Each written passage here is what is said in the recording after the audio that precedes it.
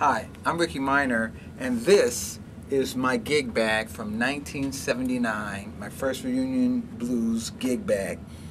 And I was going on tour with Gladys Knight and the Pips, my first professional gig, and I only had my hard case because I didn't even know I needed a soft case because all my gigs I had to throw the bass in the back with all my amps and stuff and never wanted to get banged up.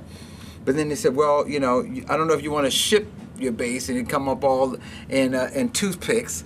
So I knew about Reunion Blues, and I called, and they were so kind to me. I didn't have to make payments, but I did have to spend my first week's pay to get my reunion gig back. Rickey Minor is an Emmy-nominated music director, composer, producer for the Grammy Awards, the Super Bowl, American Idol, and the list goes on. Much of his musical training was self-taught. His book, There's No Traffic on the Extra Mile, was released in January 2009. The thing about it, one of the salesmen said, you know, this bag will outlive you. And that's the truth. Love my Reunion Blues gig bag.